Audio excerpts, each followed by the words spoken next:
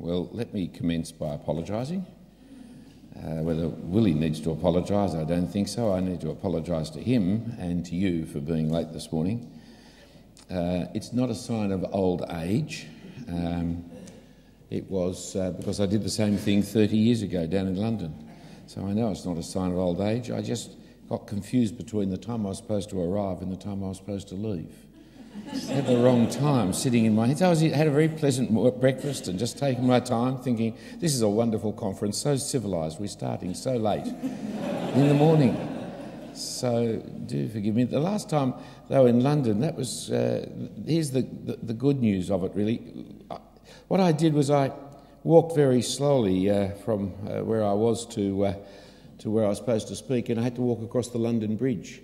And seeing I had plenty of time, I started playing poo sticks on London Bridge and dropping things on this side and racing over to the other side, missing the traffic en route to see how quickly they came out the other side. And it's a really brilliant bridge for poo sticks. If you want to play poo sticks anywhere, can I suggest London Bridge? A little distance to travel, more so for me than you. And the good news is that the talk I gave when they finally found me, in my recalcitrant mode of childhood, when they finally found the talk I gave turned out to be one of the most popular talks I've ever given, even outselling Love, Sex and Marriage. And anything that outsells sex has got to be something really important. So you can hope high for today, for this is the second time I've done it, and maybe this will be the better talk than sex also. I want to apologise to the seminar leaders in particular, and I've got good news, bad for you.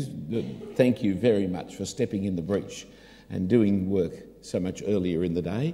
The good news is you can now sit back and relax. You've done your chat, is that right?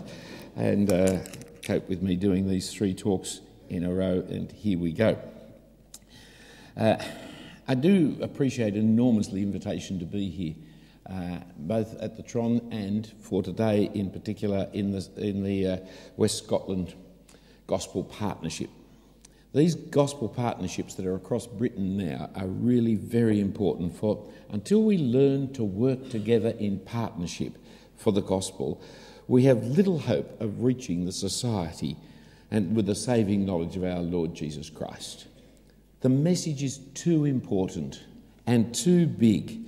The task is too large and too daunting to leave it to just one church or one group of people working by themselves.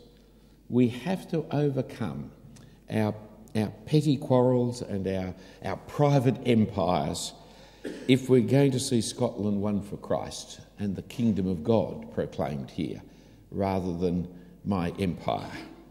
We have to learn to work together in the gospel, to be partners in the gospel, because we believe in something that is bigger than us. We believe we're undertaking a task that is greater than our own resources could possibly do. And we are the brothers and sisters in the gospel of our Lord and Saviour Jesus Christ, and we need to work as a family, a functional, not a dysfunctional family. But I'm not going to concentrate in these 3 talks on our partnership in the gospel so much as on the gospel and our partnership in making it known. So the 3 talks are really about the gospel. Now I'm going to give you slightly unusual and complex talks because I'm going to combine 2 kinds of talks in one. Topical talks on what is the gospel, what is evangelism, why evangelise, together with expositional talks on 2 Corinthians chapters 2, 3, 4, 5. Not that these 3 chapters answer these 3 questions, but the aim will be ultimately to expound 2 Corinthians 3 to 5 in the light of these questions, and to some extent to mine those chapters in order to answer these questions. Now, how successful it is of combining topical talks and expositional talks together, we will know by the end of the afternoon. You will then go home, and I will go home, and I have an airline ticket, not just out of Scotland, but out of Britain. So the first session is on then, what is the gospel? And 2 Corinthians 3. Now we start with the question, what is the gospel? Or really, I want to start with what is a gospel. What's the word gospel about? Now, the word comes from the word angel, which means a messenger, an announcer with a message. It doesn't mean somebody with wings in a dressing gown. You can entertain them unawares. I think if I saw a bloke come in with wings and a dressing gown, I would be aware. It's not normal rigueur down under to wear dresses. I understand there is something up here, but there's wings, no, that would be the giveaway. It's not that, it's a messenger. That's what an angel is, and the gospel is a message that the messengers give. It's important message, though. It's great news, and the great news of a conquest or a victory or an enthronement. It can be personal, it can be political, but it's the kind of news that brings joy. It's meant to be good news for the recipient, though sometimes it can be bad news if you're on the losing side. It's connected to the word of promise, though, because it's news about what's happening for the future. It's the kind of news that's going to change the world in which you live. It's more than information. It's telling the news that changes the situation of life that you're in and brings a new order to life for you. So here, let me read to you a personal gospel. It comes in 1 Thessalonians chapter 3, verse 6. Now that Timothy has come to us from you and has brought to us the gospel of your faith and love, and reported that you always remember us kindly and long to see us as we long to see you. For this reason, brothers, in all our distress and affliction, we've been comforted about you through your faith. For now we live if you stand fast in the Lord. Now, we wouldn't normally call that a gospel. In fact, I just changed the translation and put the word gospel in because the translation has good news. But the same word that is used for the gospel is used for the good news that he's got. And the good news is very personal good news at this time. You know, Timothy has come and we heard the good news that the Thessalonians are still Christian. And so that's the gospel. Most references in the gospel in the New Testament are to more public and bigger political pronouncements of kings and kingdoms, and especially, of course, in the New Testament, of the kingdom of God. Let me ask you, what does September 23rd mean to you? What is the significance of September the 23rd? Anybody got anything significant about September the 23rd? Your birthday? No? Whose birthday? Your birthday, yeah? Had to be someone in this crowd had a September the 23rd birthday. Anything else anybody knows happens September 23rd? Just another day. A bit of a dud. Sorry, mate. However, nothing else is happening, so you can have a big party. You know, you won't have any conflict. Well, it was the birthday of the first emperor of Rome, Augustus Caesar, who lived from 63 BC through to 14 AD, who ruled over the Roman Empire from 27 BC to 14 AD. That's a fairly long rule, isn't it? About 41 years. And he brought unity to the whole empire, an empire which stretched all the way up to, well, it didn't come here, did it? But a long way from Rome. On his birthday, at the height of his reign in 9 BC, the Greeks of Asia, which really we'd call Turkey today, they proclaimed a gospel. And they called it, "It is a day which we must justly count as equivalent to the beginning of everything, if not in itself and its own nature, at any rate in the benefits it brings. By sending in him, as it were, a saviour for us and those who come after us, to make wars to cease and to create order everywhere. And whereas the birthday of the god," that's Augustus, "was the beginning of the world of the gospel that has come to men through him, the proconsul and the province have devised a way of honouring Augustus, hitherto unknown to the Greeks, which is that the reckoning of time for the course of human life should begin with his birth." Here's the saviour of the world. Here's the one who brings the world peace. And so from now on, time 23rd of September is the beginning of life, is the beginning of the world. All dates will come from the 23rd of September, 63 BC, because there's somebody else who's come along since then who has overwhelmed Augustus. And we date everything from his birth now, because we think he is the saviour of the world, not Augustus, who brought the world's peace. But that's a gospel that was proclaimed. That was proclaimed before the Lord Jesus was born. It's a gospel heralding a new era that brings it about, a proclamation in itself. Since the salvation it proclaims is already present, it's proclaiming the new age. And we still have gospels today like that, especially around royal births. You see, there was a 41 cannon salute in Green Park down in London, and 2 evangelists came out and proclaimed the message at Buckingham Palace. The message they proclaimed was written: Her Royal Highness, the Duchess of Cambridge, was safely delivered of a son at 4:24 p.m. today. Her Royal Highness and her child are both doing well. Signed by 4 witnesses to the truth. And then, down in the Thames, there was a 61 cannon salute. That's a gospel. Right? Something has happened. A baby has been born.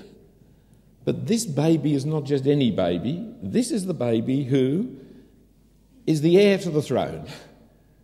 And so the dynasty will continue. And it will continue beyond Charles, beyond William. Now we have where it's going to continue for. And so this is a proclamation that makes everybody happy, especially people who want to see guns going off. Now, if that's what is a gospel, what is the gospel? The word as a noun is all over the New Testament and as a verb as well, except in the Gospel of John. And in different contexts, different wording is used as the content of the gospel, but there is a proclamation of a new age, a new king, quite clearly throughout the New Testament. And the gospel is the gospel of God. It's God's gospel. It's also the gospel of Christ. Not that there's 2 gospels, there's only one, but it's God's gospel and Christ's gospel in that they own it. It's their message. But it's also a message about them. And so it's God's gospel, it's Christ's gospel, because it's the gospel about God, about Christ. It's not a human gospel, but God's gospel. There's only one gospel, of course, and it's a spoken thing generally, though we have 4 written versions of it in our New Testaments. And being God's gospel, it is powerful. It brings in a new age. It's not just selling you that there is a new age, it brings in the new age. For the gospel is powerful. You remember Romans chapter 1 verse 16, it's the power of God for salvation to everyone who believes. Well, in preparing this talk, I sat down just at the top of my head and thought, well, where does the Bible teach me that it's powerful? And I just started to make a list. There was so much there after a few minutes that I thought, I'm not going to give a talk like this, but I'll just rattle it through for you, because it'll remind you, see, it creates faith in Romans 1 and Philippians 1. It brings salvation and life in Romans 1 and 1 Corinthians 15, and also judgment in Romans 2. It reveals God's righteousness in Romans 1. It brings fulfilment of the hope of God in Colossians 1. It intervenes in the lives of men and creates churches. It's not fettered by human chains. It produces rebirth and new life. It brings peace.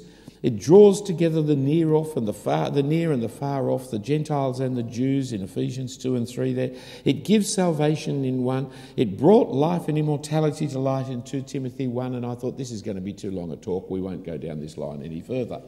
If you don't get the point from that list, going on longer about it, you're never going to get it. The gospel is dynamic. The gospel is powerful. The gospel affects change. The powerful, effective change agent in the New Testament is the gospel. That's what changes people, and you'll see that in 2 Corinthians 3. So let me remind you of the context of 2 Corinthians, if you'd be opening up your Bibles there.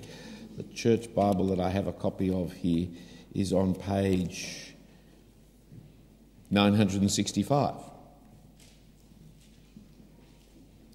Let me remind you of the context. It's a context of a troubled relationship that has been resolved with thanksgiving to God. So if you look back at chapter 2, verse 12, when I came to Troas to preach the gospel of Christ, even though a door was opened for me in the Lord, my spirit was not at rest because I didn't find my brother Titus there. So I took leave of them and went on to Macedonia. But thanks be to God, who in Christ always leads us in triumphal procession and through us spreads the fragrance of the knowledge of him everywhere. For we are the aroma of Christ to God among those who are being saved and among those who are perishing. To one a fragrance from death, to the other a fragrance from life to life. Who is sufficient for these things? For we're not like so many peddlers of God's word, but as men of sincerity, as commissioned by God in the sight of God, we speak in Christ. You see, he was troubled, deeply troubled. He had the opportunity of preaching in Troas, but he was too troubled. Titus hadn't come. But notice the sudden mood change in verse 14. But thanks be to God. So verse 13, I'm really troubled. Verse 14, thanks be to God. What happened between verse 13 and verse 14? Well, the answer is Titus came. Just turn over to chapter 7 with me. Chapter 7. Remember, in verse 13, he's in Macedonia. Going into Macedonia, verse 5 of chapter 7. For even when we came into Macedonia, our bodies had no rest, but we were afflicted at every turn, fighting without and fears within. But God, who comforts the downcast, comforted us by the coming of Titus.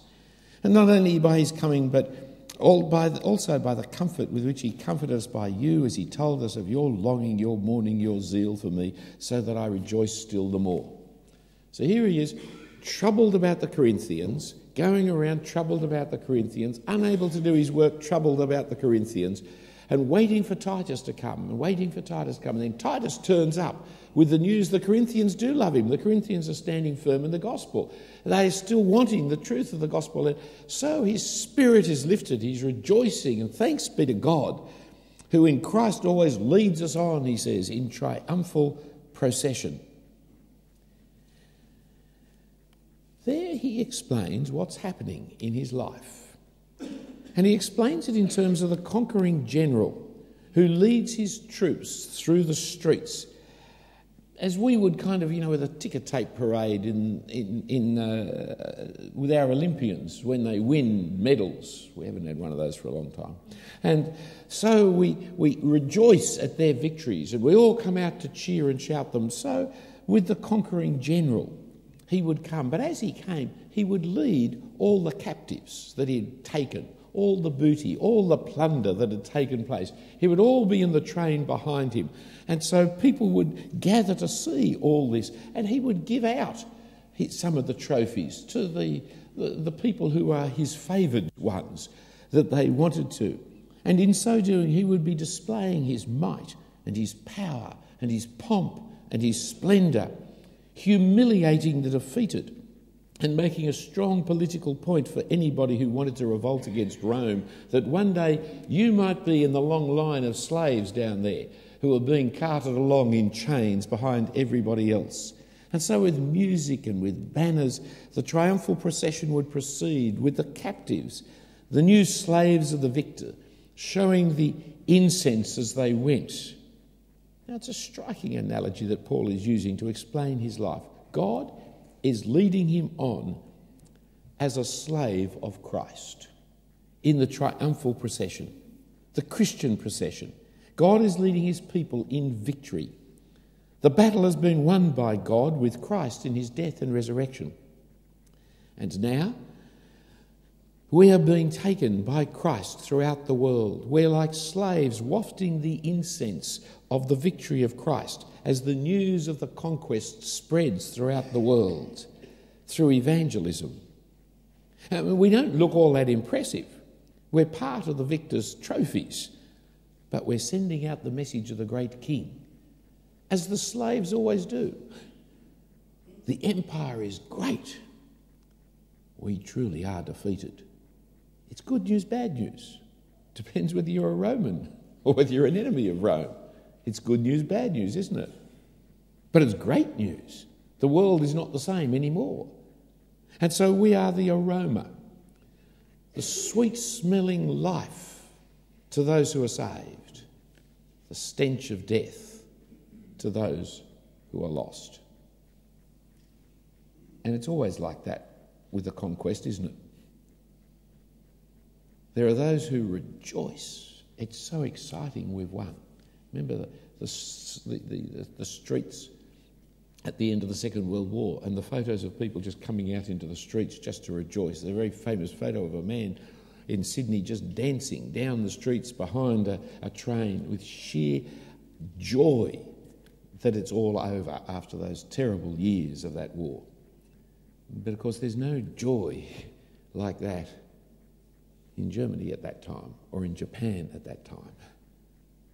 What does the new world order hold for them? There's fear, there's anxiety, there's horror, there's disappointment, there's shame. And so that's our job, you see, to be the smelly people. That's the stink of Christians, you see. The stench to those who are dying, the sweet perfume of those who are being saved. And who's sufficient for these things, he asks there at the end of the chapter in verses 15 and 16. Who is sufficient for these things? Who is competent for the task of going about with the gospel, bringing death and life to people? And the answer you expect is Christian humility. Well, I'm not really competent. I couldn't do such a thing. It's the answer you expect he would give. It's the answer that you would most happily give. But Paul says, I am competent for the task. Not that my competency is in myself. Our sufficiency is in our God. For God is at work in us. So look down at chapter 3, verse 6.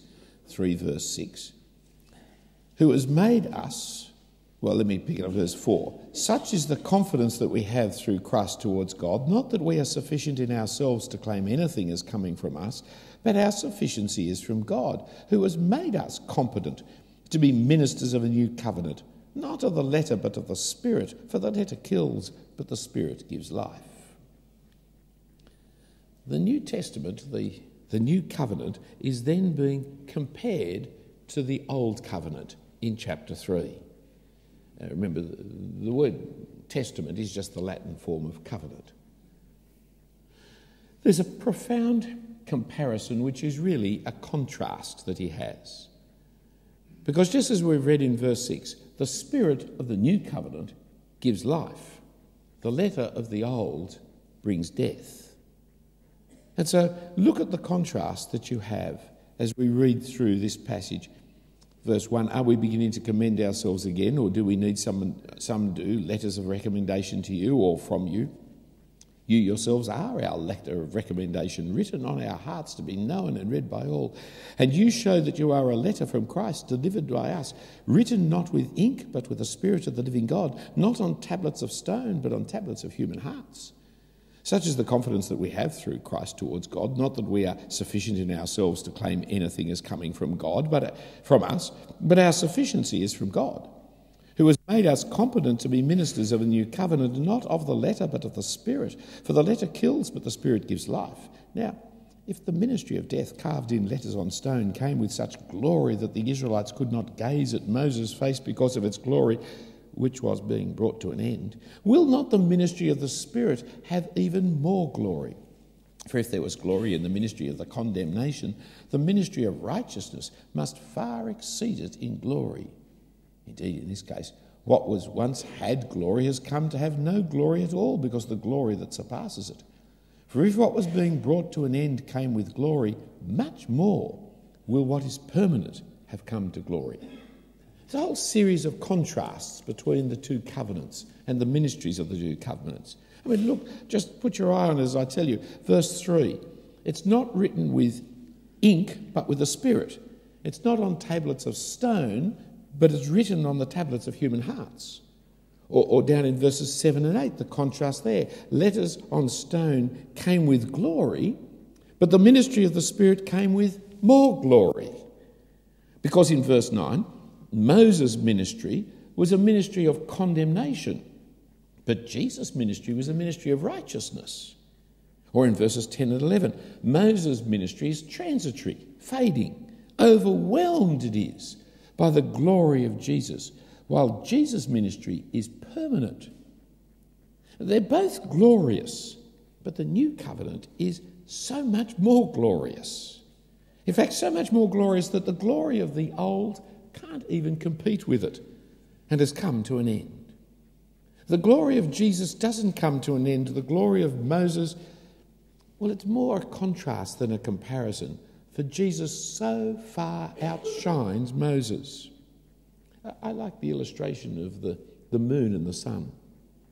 See, when there's no moon, the night is very, very dark, especially if you're out in the country where there's no electricity, no lights. You really can't see where you're going. But when there's a full moon, the moon shines so bright that you can see where you're going. You can even read your map. Yet, its light is really only the reflective light of the sun. It has no light in and of itself. And when the sun comes out in all its brightness, the moon and its light recedes, so that you can still see it, but it apparently casts no light on you. You can go out some daytime, and if you look around, you will say, oh, there's the moon. You can see it, but it's got no light that makes any difference to the light the sun's in. So it is with Moses and the law. When we lived in the darkness of night before the Lord Jesus Christ had come, before the Saviour of the world had arrived, Moses was the brightest light humanity had, showing us God, showing us to live by God's ways and showing us God's plans. But once the sun comes, the sunshine of the Son of God so overwhelmed the moon and its light that you could hardly see it. However, if you fail to see Moses, if you fail to see how glorious Moses was, you may never realise how much more glorious Jesus was. Remember the Mount of Transfiguration? There was Jesus transfigured in glory, and there on his one side was Elijah, and there on the other side was Moses, the two greatest prophets of the Old Testament. And then the voice comes from heaven, "This is my beloved Son. Listen to him." In the face of the great Moses, in the face of the great Elijah, listen to him. But there's even more. Now we have the Jesus letters. For by his Spirit, Jesus is an author. He has written. He has written his letters in the world. Are you one of them? I hope so. For they're not the normal letters on papers and posted in envelopes, nor the electronic letters in our computers, but the spiritual letters of the changed heart, of hearts moved to obey God's law. Moses' message was for all the people, but it was hidden from them. He put a veil over his face because of their fear, and they put a veil over their hearts because they were too terrified. They didn't want to hear. But Jesus writes his letters on our hearts, opening our hearts, opening our minds to want to hear what God has to say and to want to respond in joyful obedience. The gospel is not an external imposition of rules and regulations, but an internal transformation of the person that makes a real difference to the way we live. The difference the Spirit of Jesus makes is not putting new clothes on the old person, but putting a new person in the clothes. Thus we lived with unveiled freedom. For while the Jews still read Moses, and they do in every synagogue of the world to this day, they read him with a veil over their minds and over their hearts. Only Moses, when he turned away from the people into the Lord, unveiled his face to hear the Lord's voice. So in verse 16 we read, "But when one turns to the Lord, the veil is removed." For when anybody now turns to the Lord and finds in his death forgiveness of sins and finds in his resurrection new life given by his Spirit, the veil is removed. The law of God is no longer condemns us. The law of God is no longer something that is forbidden and fearful. The veil is removed, and the law of God no longer brings death. But we find what the psalmist knew, that the law revives the soul and makes wise the simple and rejoices the heart and enlightens the eyes. And it's more to be desired than gold, sweeter than honey becomes the law of God, because the veil is removed, because we now have the freedom of the children of God. And when we turn to the Lord, we turn to the Lord Jesus, who by his Spirit rules the world today. For the Lord is the Spirit, and it is the Spirit of the Lord who gives us this freedom. Freedom from death, freedom from condemnation, freedom to live, freedom of righteousness, freedom from fear, from being frightened of God and his word. The people of Israel, you see, were afraid of God. They didn't want to hear his words, but we now have the freedom to listen without fear of him. For now we know God as our Father, and are bold and confident to come into his presence and to listen with joy to what he has to say. That is how we're to approach God's word, my friends, isn't it? Not wondering how we can avoid what it has to say to us, but eager to find out what it has to say to us, that we may change our lives to be in accordance with what he says. We have the freedom to be changed and changing. For as we look at the Lord Jesus Christ, as we see him in all his glory, the Word of God who is full of grace and truth, the Lamb of God who has taken away the sins of the world, the Son of Man sitting at the right hand of God in all power and authority, the faithful witness, the firstborn from the dead, the ruler of the kings of the earth, who loved us and has freed us from our sins by his blood and made us a kingdom of priests to his Father, our God. As we see Jesus in all his glory, we're changed and are being changed. Transformed is the word that's used. Pick it up, verse 12. Since we have such a hope, we are very bold. Not like Moses, who would put a veil over his face so that the Israelites might not gaze at the outcome of what was being brought to an end.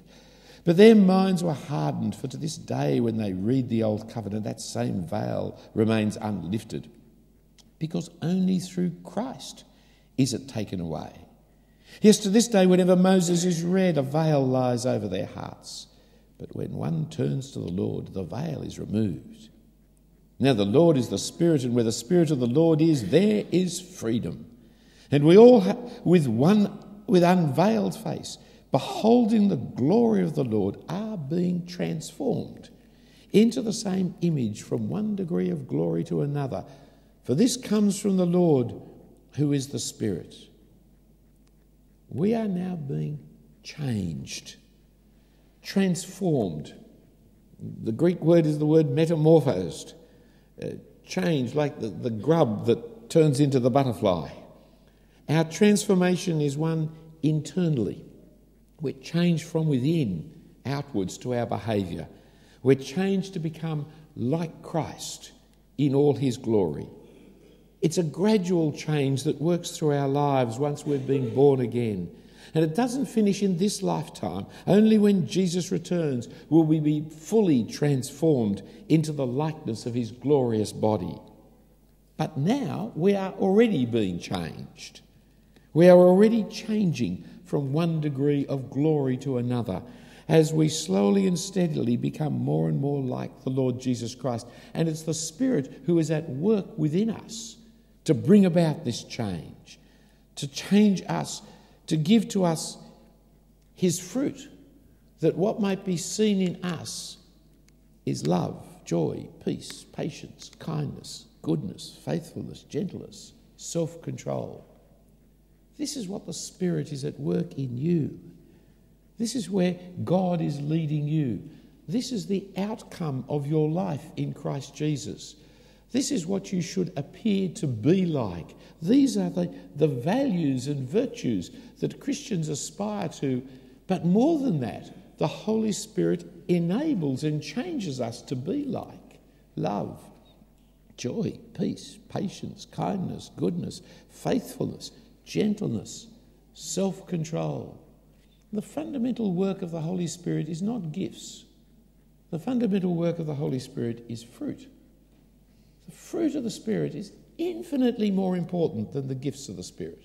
In fact, the gifts of the Spirit aren't even the gifts of the Spirit. For the very same gifts of the Spirit are called the gifts of Christ in Ephesians 4 and the gifts of God in Romans 12. They're the gifts of God, Father, Son and Holy Spirit. It's not the distinctive work of the Holy Spirit to be giving gifts. It is the distinctive work of the Holy Spirit to transform your life, producing fruit of love, joy, peace, patience, kindness, goodness, gentleness. That's what the Holy Spirit is at work in every believer to produce. And so we become more and more like Jesus. How are you going, friends? Have you put the transformation on hold for a little while? Do you think you've already arrived? Just ask your wife. She'll tell you. Teenage children even more clearly. They'll let you in on the secret. You need to get back into gear, don't you? Because that transformation needs to keep going.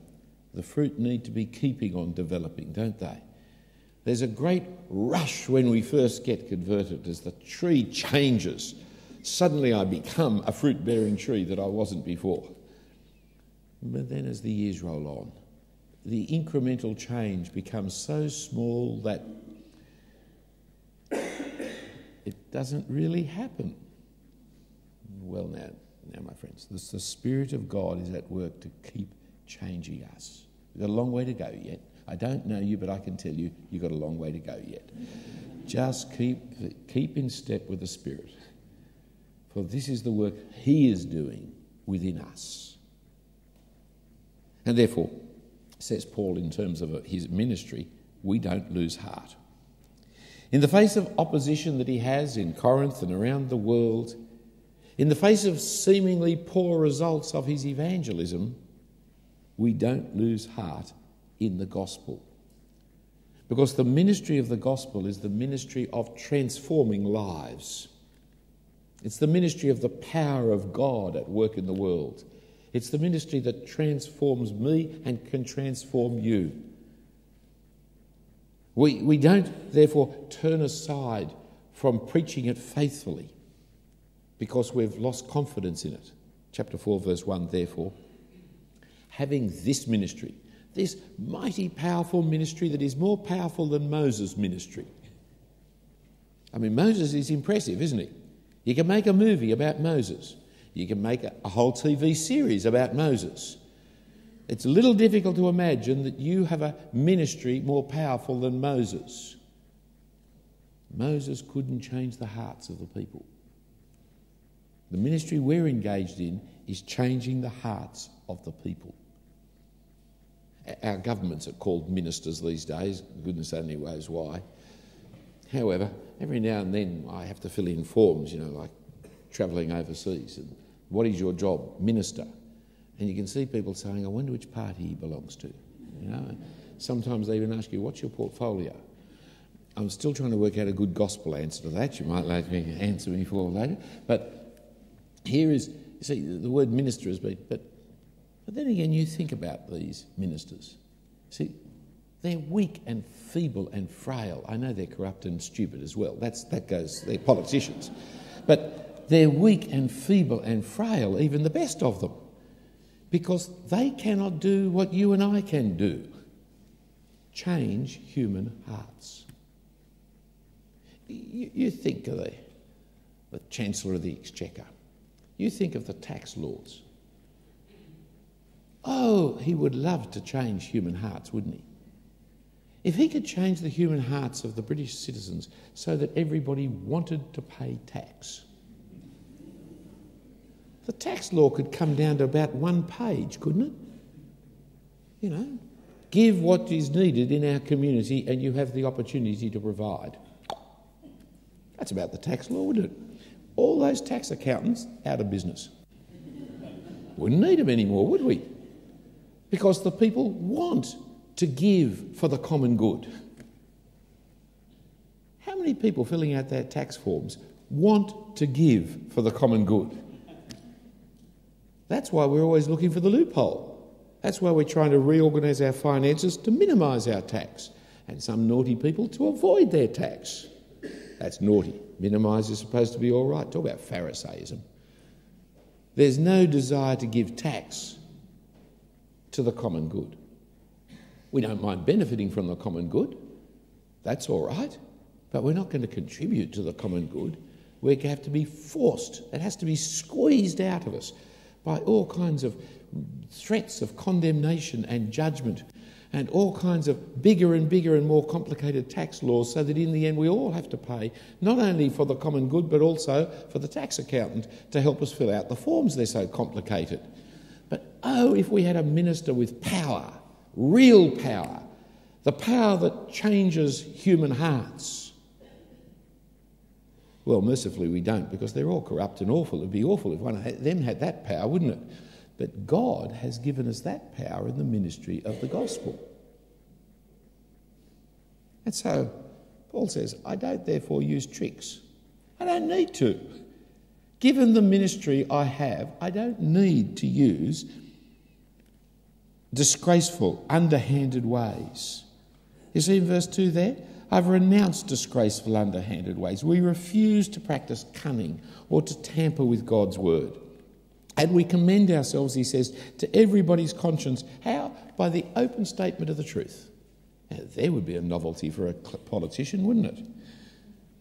But see, that's all we need to do, because the power lies in the very word of God that we are preaching, in the very gospel. But you say, but Philip, don't you understand? Scotland is pagan now. Fewer and fewer people are listening to the gospel. The gospel has lost its power in Scotland. It's lost its effect in Scotland. Well, Paul understood. For he says, you see, pick it up 4:1. For therefore, having this ministry by the mercy of God, we do not lose heart, but we've renounced disgraceful, underhanded ways. We've refused to practice cunning or to tamper with God's word, but by the open statement of the truth, we would commend ourselves to everybody's conscience in the sight of God. And even if our gospel is veiled, it's veiled only to those who are perishing. In their case, the God of this world has blinded the minds of the unbelievers to keep them from seeing the light of the gospel of the glory of Christ, who is the image of God. For what we proclaim is not ourselves, but Jesus Christ as Lord, with ourselves as your servants for Jesus' sake. For God, who said, let light shine out of darkness, has shone in our hearts to give the light of the knowledge of the glory of God in the face of Jesus Christ. So even if our gospel seems to be veiled, that just as Moses spoke and the people of Israel weren't changed, we speak and the people of Scotland aren't changed. He says, it's the unbelievers who are veiled. It's Satan they have to thank for veiling their minds and hearts so that they will not listen to the gospel. There's nothing wrong with the gospel message. It's still powerful.